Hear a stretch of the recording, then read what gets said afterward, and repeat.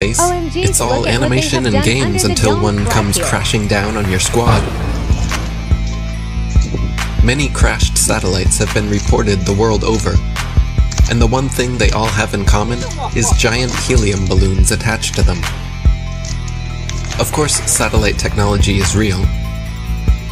We get our weather information, communication equipment, and even some internet service from them. Look up Google Loon, for example.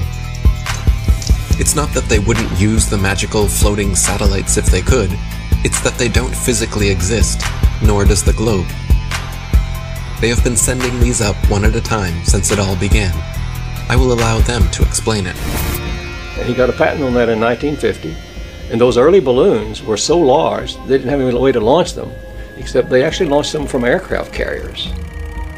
Modern scientific ballooning was born.